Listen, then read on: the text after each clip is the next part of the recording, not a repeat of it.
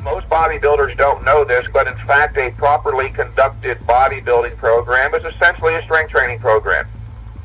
What I want you to get out of this part here is that you'll be training workout to workout for strength increases and evaluating your progress in terms of strength increases. Train for strength and evaluate your progress in terms of strength increases. Some trainees who keep a training logbook that tracks their weights and repetitions on a progressive basis note that they are able to increase their strength on a consistent basis, but don't always witness size increases of the same magnitude. They want to know why. There are a lot of reasons why this is so, which we will explore in this video. To begin, initial strength gains are neural adaptations. Such motor learning takes place at the start of a person's strength training program, as there is a reluctance on the part of the human organism to produce metabolically expensive tissue if a slight neural adjustment can accomplish the desired result. In a study conducted in 1988 by Professor Digby Sale of McMaster University in Canada, the relative roles of neural and muscular adaptation to strength training were examined. According to Sale, quote, "In the early phase of training, neural adaptation predominates," close quote. However, after repeated bouts of this, the organism reluctantly will yield to a size increase. So the beginner may well see increases in strength before witnessing an increase in muscle mass.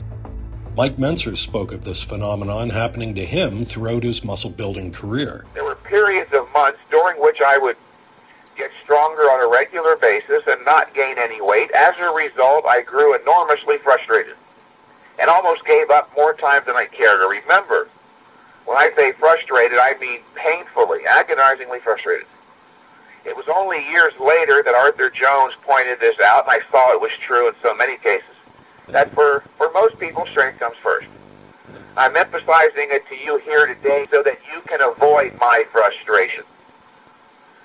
I don't want you calling me back in 2 months, in other words, reporting gleefully how much your strength went up. Geez, Mike, I went up 80 pounds on my squats, 120 pounds on my shrugs, but I only gained 3 pounds. That wouldn't be bad. If you were to gain 3 pounds every 2 months, of course, by the end of the year, you'd end up having gained 18 pounds, which ain't bad. Some people wonder just how much muscle that is. Take a moment and visualize sitting in front of you on your dinner table a single individual 1-pound beefsteak. Now imagine 18 of them. That would probably be enough to cover your dinner table almost. If you were to sustain that rate of growth for 2 years, of course, you'd end up gaining 36 pounds of muscle. Imagine 36 individual 1-pound beefsteaks at your dinner table. I'm pointing all this out to you today to help you gain a rational perspective on what you can reasonably hope to achieve with this and thus avoid frustration. Frustration is often the greatest hindrance to bodybuilding progress. And of course, part of the reason for frustration is ignorance. There is a proper rational perspective within which to view this. You're not going to gain 5 pounds of muscle a week, in other words. There may be those weeks, in fact, when you do gain 5 pounds, which is the way I gained. I would go for several months without gaining any weight, then all of a sudden, voila, I stepped on the scale and I'm 5 pounds heavier. So, growing stronger is the path to muscle mass increases. Indeed, in order for a muscle to grow stronger after the neural learning process takes place, it must get bigger. And in order for it to get bigger, it must get stronger. Were it otherwise, you would routinely see a person with 12-inch arms bench pressing 450 pounds. Not likely. The strength of a muscle fiber, like the strength of a steel cable, is proportional to its cross-sectional area. In basic terms, if a given muscle is to be twice as strong, it has to have twice the cross-sectional area. But to understand exactly what that means in terms of muscle measurements, you need to do a little work with geometry. I know some bodybuilders hate this mathematical stuff, but it's the key to learning the truth about what's going on with your training and inside your muscles. Suppose you have a muscle in your body that is 3 inches in diameter. The top circle in the figure represents a muscle of that size. This muscle has a cross-sectional area of 7.07 square inches, according to the formula for area of a circle. Suppose that you train hard in the gym for a period of time and increase your strength by a very respectable 50%. Let's say you go from benching 240 pounds for 10 reps to benching 360 pounds for 10 reps. Pretty good progress for a seasoned lifter. For the associated muscle to increase its strength by that 50%, it must increase its cross-sectional area by 50%. So, its new area is 1.5 times 7.07, or 10.61 square inches. The bottom circle in the figure represents a muscle with the area of 10.61 inches. But when you measure it, the increase in size will seem to be less. Why? Because people don't usually measure the area, they measure the circumference, or distance around. As you can see from the figure, the circumference increases much less than the area, so your muscle strength will always increase faster than the circumference of your muscle. It's a law of geometry. Furthermore, a muscle is actually made up of millions of individual muscle fibers bundled together.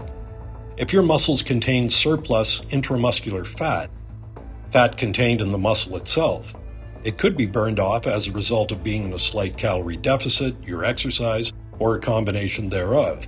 If so, the muscle fibers could expand into the area previously occupied by the fat. The result would be a zero change in muscle size. In fact, you could lose the more plentiful subcutaneous fat that most of us have too much of, and the muscle would expand itself into that area. Lose an inch of fat off your arms at the same time you pack on an inch of tricep size, and you net out at a zero increase in arm size on the tape measure.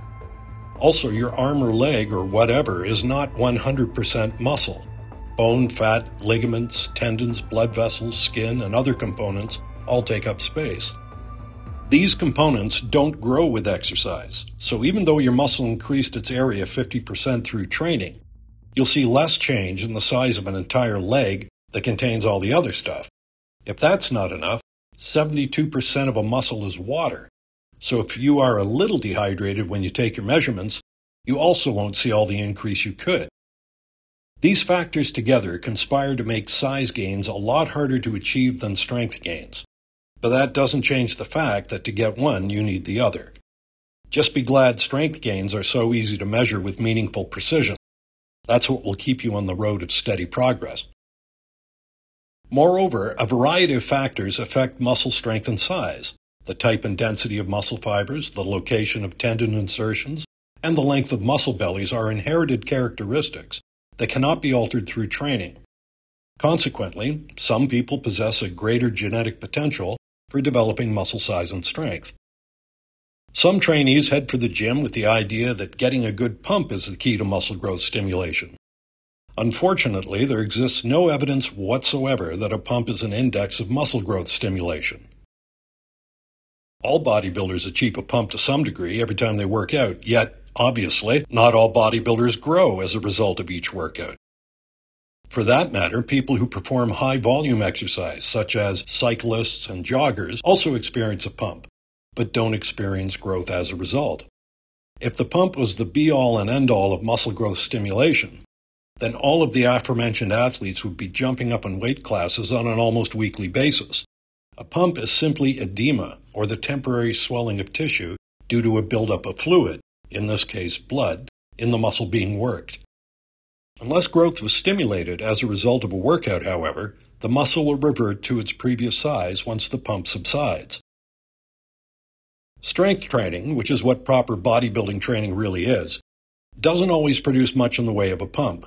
Still, there can be no mistaking the fact that after a hard, heavy-duty workout, the body is about to undergo some profound physiological changes. Could you imagine a massively muscled bodybuilder like Mike Mentzer being able to do a machine incline press with only 100 pounds? No, Mike used the entire stack with additional weight pinned on, and he had the muscles to prove it. In other words, Mike was as big as he was because he was as strong as he was. If you want to grow bigger and bigger muscles, you should always train with an eye toward strength improvement, as reflected in the weights you lift and the repetitions you perform. It was discovered a long, long time ago that muscular size and strength are directly related.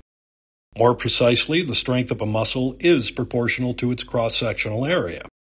In other words, as Mike often pointed out, if you want to get bigger, in other words, you've got to get stronger. If you want to get bigger, you've got to get stronger. I emphasize that one because there's a reluctance on the part of most bodybuilders to accept that idea. If you want to get bigger, you've got to get stronger. Just the other day in Gold's Gym, a young man was arguing with me about that quite vehemently and to some length. I finally stopped him and asked, what are you supposed to do to get bigger? Get weaker?